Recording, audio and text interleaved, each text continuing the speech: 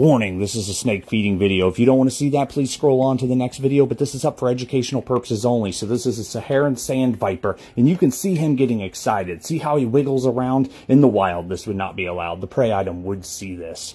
But here we go. Boom. See that explosive power? Look at that. So he's going to hold on to it, injecting his venom. A lot of vipers won't do this, but about half will. So he will just hold it. Typically, they hold it a little bit above ground, just in case if the prey item is kicking and flailing, it doesn't hurt the snake.